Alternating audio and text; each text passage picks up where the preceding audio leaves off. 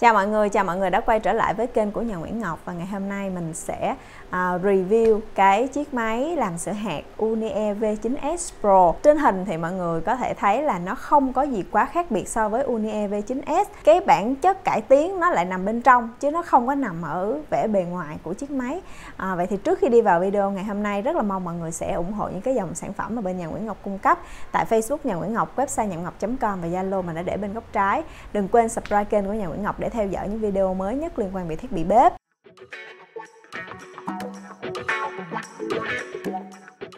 Thì trước đây ở Unie V9S nó đã có rất là nhiều những cái tính năng nổi trội liên quan về nấu sữa, về cấu tạo, về độ bền của máy. Nhưng mà nó vẫn còn có một đặc điểm nhỏ. V9S nó vẫn đang gặp cùng với những cái dòng thiết bị ở tầm giá chung của mình, đó là khoảng 3 triệu hơn á. Đó chính là ở Unie V9S thì cái âm thanh khi mà xay nó vẫn còn khá là lớn. Thấy được cái điều này thì hãng đã cải tiến cái phần động cơ ở bên trong cái lõi động cơ á, cái lá thép nó nhiều hơn, nó dài hơn nè.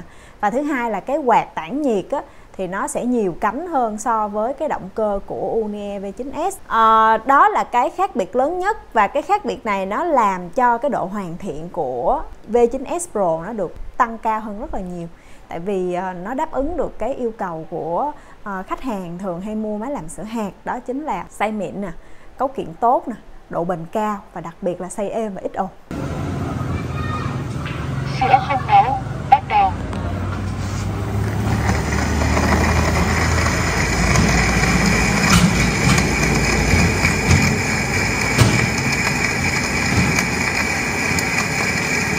Ở Unie V9S trước đây thì vẫn xay mịn và không cần lọc và đa dạng tính năng. Còn ở Unie V9S Pro thì thừa hưởng toàn bộ những cái ưu điểm của V9S và nâng cấp phần động cơ lên để giúp cho cái tiếng động cơ nó êm hơn rất là nhiều, để đáp ứng trải nghiệm tối đa cho người dùng. Và hiện tại hãng đều bán cả hai mẫu này song song hết. Ở Unie V9S là giá là 3.290.000, còn Unie V9S Pro là 3.499.000, là gần 3,5 triệu cho giá niêm yết, có nghĩa là nó sẽ lệch nhau khoảng 300.000. Những cái cấu tạo khác nó có khác gì hay không thì hoàn toàn là giống y như nhau. Nếu mà mọi người đặt V9S và V9S Pro cạnh nhau thì nó sẽ không có gì khác biệt với nhau hết. Nó chỉ khác á, để cho mọi người phân biệt được, đó chính là ở trên cái phần động cơ của Unie V9S Pro nó sẽ có để chữ là V9S Pro. Tại vì nó khác là khác ở trong cái lõi động cơ chứ nó không có khác ở cái phần chức năng bên ngoài. Tại vì chức năng bên ngoài ở V9S hầu như là đã hoàn thiện rồi. Nó vẫn có đủ, là mình sẽ liệt kê một số những cái đặc điểm của Unie V9S Pro mà nó giống với V9S để cho những ai mới tới xem kênh của Nhà Nguyễn Ngọc lần đầu sẽ nắm được ha. Thì ở V9S Pro nó vẫn giữ nguyên được một số những cái tính năng như sau. Thứ nhất là về tính năng nấu sữa là sẽ có đủ 3 tính năng nấu sữa, là sữa nấu chậm, sữa không nấu và sữa thảo mộc là sữa nấu bình thường. Có tính năng hầm nấu, tính năng tạm dừng, tính năng vệ sinh, tính năng hẹn giờ. Kèm theo đó là máy sẽ có tính năng xay khô, xay sinh tố và nấu cháo mịn, nấu cháo nguyên hạt. Thì so ra với lại cái V9S thì V9S Pro nó không có khác biệt nhiều về tính năng. Cấu tạo thì cũng giống nhau luôn. Nắp cối là bằng full lòng là inox 304. Cái thân cối là bằng thủy tinh borosilicate. Và vỏ ngoài của phần động cơ là bằng inox 304 chống rỉ sét. Nó hầu như rất là giống nhau công suất. Lưỡi xay cũng là lưỡi xay sản xuất tại Nhật và đế cối là bằng inox 304 luôn.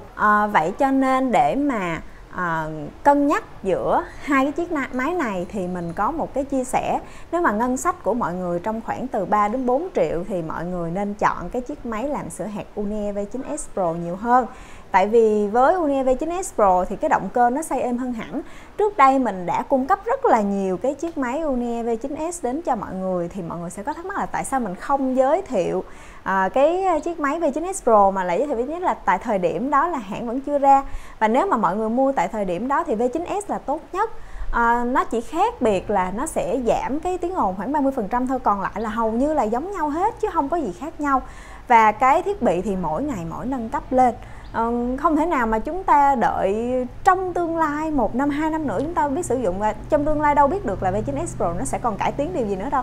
Thì tại mỗi thời điểm mà mọi người có cái nhu cầu sử dụng cái máy làm sữa hạt thì mình sẽ giới thiệu đến cho mọi người cái máy làm sữa hạt tốt nhất tại thời điểm đó, để mà mọi người có thể sử dụng nè, được đảm bảo những cái dịch vụ cũng như là sử dụng một cái chiếc máy mà nó hoàn thiện nhất ở những cái thời điểm khác nhau ha.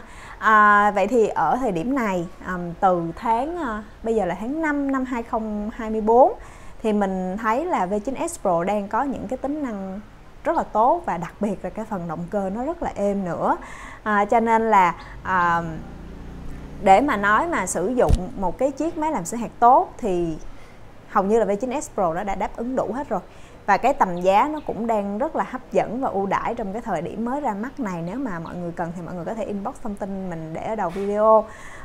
Toàn bộ những cái cấu kiện, tính năng và chức năng đều rất là phù hợp để cho ai mua về chuyên sử dụng để nấu sữa hạt ha. Và cái cá nhân mình cảm nhận nha, ở cái phần cối thủy tinh của Unie V9S và V9S Pro á, cái thao tác vệ sinh mình cảm thấy là nó dễ hơn ha, cầm nó gọn tay hơn, cái phần lài của thủy tinh nó dễ để mà vệ sinh hơn á. Mọi người cân nhắc thì đây cũng là một trong những cái dòng máy làm sữa hạt khá là hấp dẫn trên thị trường ở thời điểm hiện tại luôn. Hy vọng là video này review sơ lược thôi, tại vì mình không có tập trung sâu vào những cái tính năng, do mình đã làm hết tất cả những cái tính năng sữa hạt ở trên kênh Nhà Nguyễn Ngọc cho mọi người xem về Unie V9S rồi. Thì với Unie V9S Pro nó sẽ có những cái cải tiến như vậy, mình muốn cập nhật cho mọi người biết, đó chính là cập nhật về cái lõi động cơ và nâng cấp cái lõi động cơ để cho chạy êm hơn và giúp cho cái quạt tản nhiệt cái hoạt động nấu sữa hạt nó tốt hơn, giúp cho bền hơn. Thì đó là cái chia sẻ của mình đến với mọi người cho cái dòng máy Unie V9S Pro này. Hy vọng là video này sẽ giúp cho mọi người nắm rõ được là Unie V9S Pro có những cải tiến nào nha. Cảm ơn mọi người rất là nhiều đã xem hết video, và chào tạm biệt và hẹn gặp lại mọi người ở video sau mọi người nhé.